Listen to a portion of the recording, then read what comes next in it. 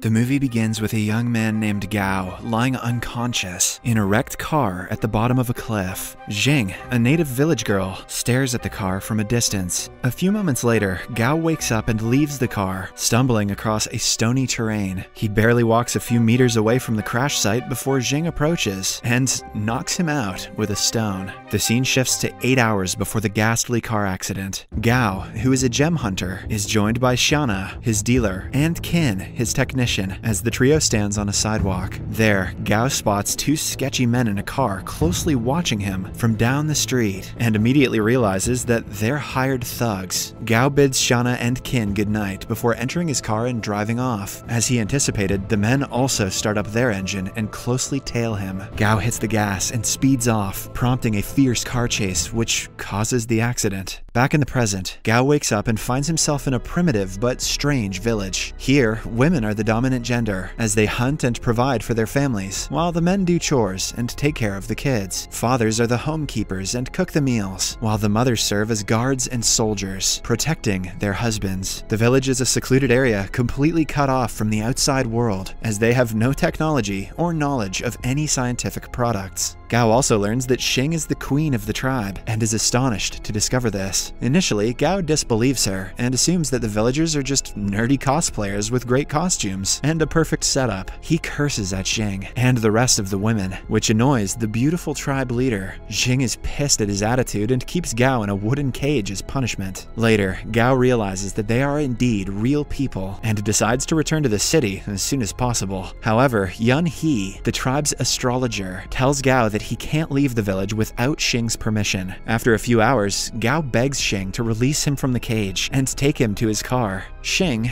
though skeptical, decides to have mercy on him and obliges. The two head back to the crash site as Gao searches his car for useful supplies. Gao finds a metal bat in the trunk and playfully swings it around. Mistakenly, he hits Xing on the head, causing her to pass out on the floor. Gao seizes the golden opportunity to escape and wears a backpack as he runs into the nearby woods. A few minutes later, the car's fuel tank starts leaking, and soon, Xing is surrounded by a ring of blazing flames. The villagers spot the fire and quickly rush to the scene as they pour buckets of water to extinguish the flame. Gao hears the villagers screaming from the woods and feels guilty for leaving Xing behind. He rushes to the scene and pours a bucket of water on himself before entering the fiery ring and carrying Xing out of it. Right as they leave the site, the car explodes and the duo lands in a nearby pond, much to the villagers' relief. In the following scene, Gao is back in the village and finds his phone in his backpack. He plays a song on it, which attracts Xing's attention as she rushes into the room. Xing fears the strange device and tries to smash it, but Gao assures her that it is harmless. He offers her his earphones, and the duo listens to the music together as Xing falls asleep moments later.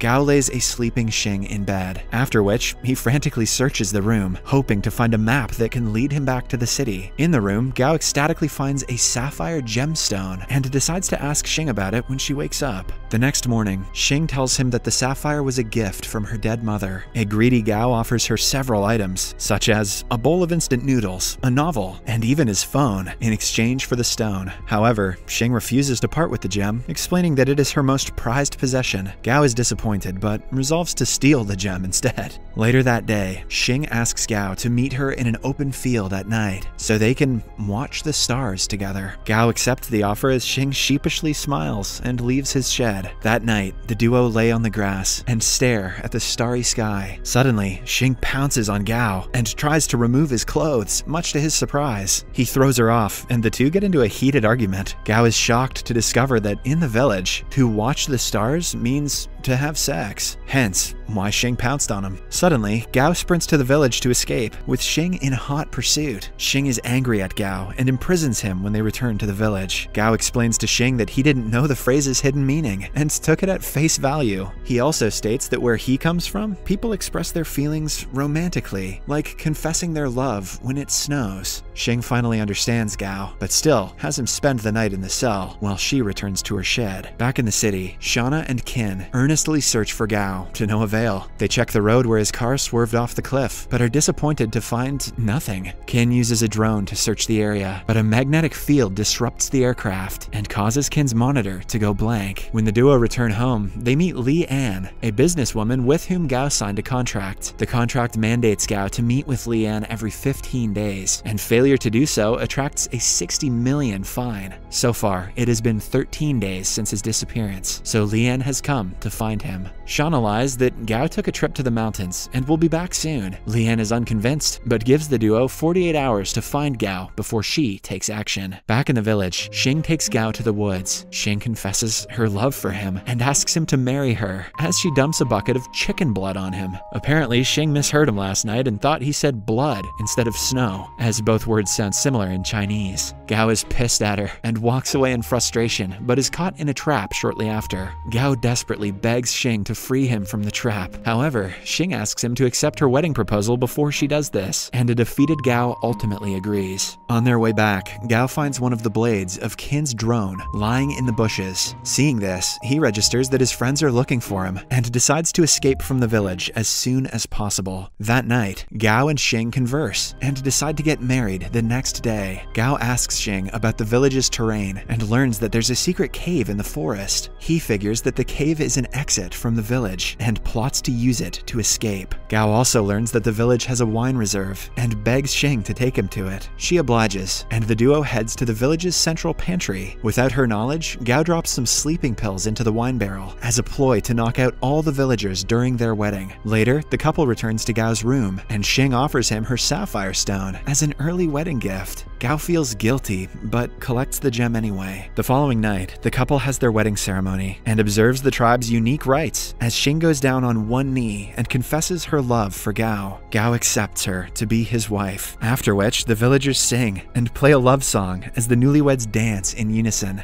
To end the feast, Gao proposes a toast and urges the villagers to drink their respective bowls of wine. The unsuspecting natives swallow the drugged drink, but Gao tosses his away when no one is watching. A few hours later, the villagers all fall asleep, while Gao packs a bag and leaves the village. He goes through the woods and eventually reaches the cave, which connects to the outside world. Determined, Gao enters the dark cave and begins his journey to the city. The next morning, he finally reaches the end of the cave and races to the top of a mountain, smiling as he sees a nearby road. Back at Gao's house, Lee Ann arrives with her men as the 48-hour deadline is almost over. Lee Ann asks Shauna and Kin about Gao's whereabouts, but the duo reveals that they have no idea where he is. Hearing this, Lee Ann offers Shauna a contract that would transfer ownership of the house to her. Shauna refuses to sign the paperwork, but Lee Ann gives her no choice. The businesswoman signals her men to hold the duo hostage, as Shauna is forced to sign the paper with a thumbprint. Fortunately, Gao barges through the front door right in time to stop them. Kin takes advantage of the distraction and swallows the signed contract, while Gao speaks to Lee Ann. Ultimately, the businesswoman leaves the house and promises to keep in touch. When she leaves, Gao freshens up and shares a meal with his friends, who ask where he's been this entire time.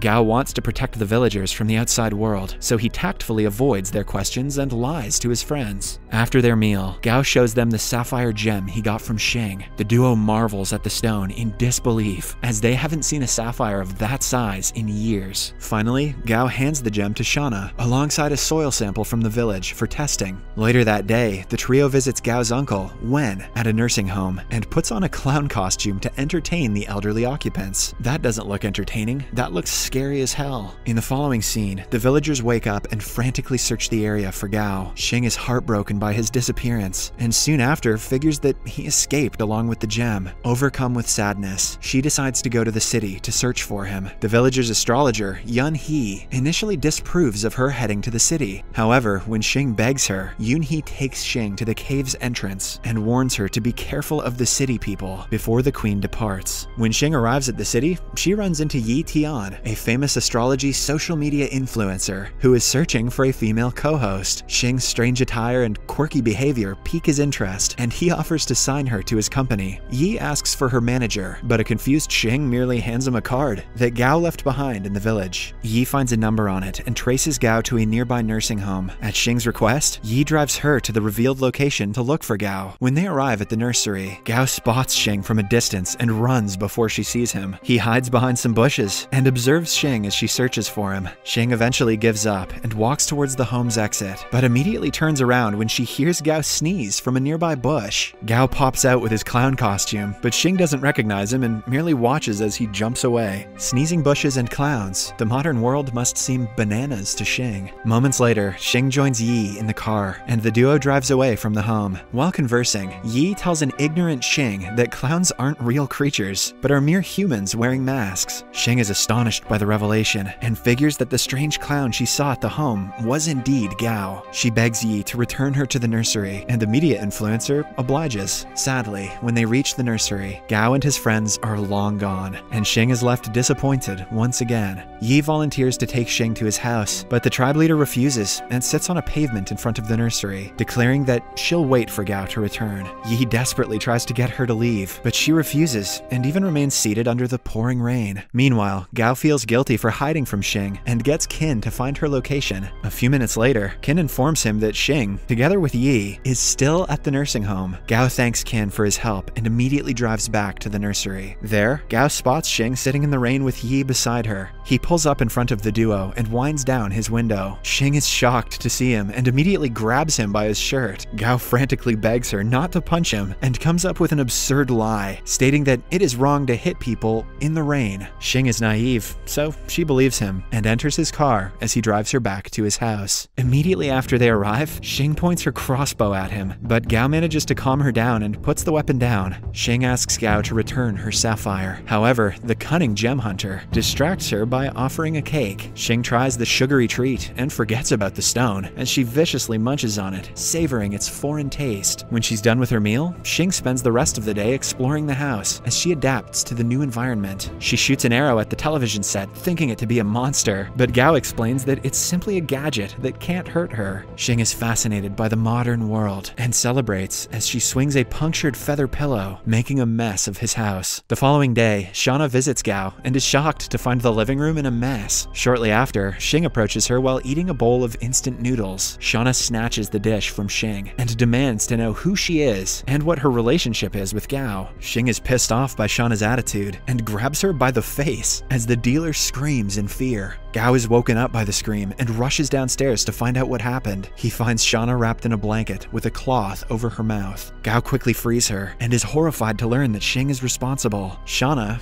is furious and asks him who the strange-looking girl was. Immediately, Gao grabs Shauna and takes her to his room upstairs. Then he comes clean and reveals what happened when he went missing. Gao explains that Xing is the queen of a secluded matriarchal village where women rule and men are submissive. Shauna initially disbelieves him, but realizes he's telling the truth when Gao shows her Xing's native crossbow. In the living room, Xing hears a knock on the window and is shocked to find Yi outside the house. She rushes to the door and tries to open it, but can't figure out how. With Yi's direction, Xing finds the door handle, but uses brute force to turn it, thus breaking it. Eventually, she gives up trying to open the door and breaks it entirely. Gao and Shauna hear the sound of the crashing door and rush downstairs to find what happened. Gao is livid to find Yi in his home and drags him out before locking his gate. However, Yi refuses to leave and reveals that he knows Xing is from a secluded island. Gao is shocked to hear this and threatens Yi to stay away from her as he heads back to the house with Xing. The following day, Gao takes Xing to a fashion store to get some new clothes. Xing tries on some outfits while Gao steps out to give her some privacy. Outside, Gao is astonished to see Li An approaching from a distance and is scared to have her discover Xing. Hence, he immediately hides behind a wall and closely watches as the stern woman enters the store. To see what happens next, watch the second part in Series Recapped.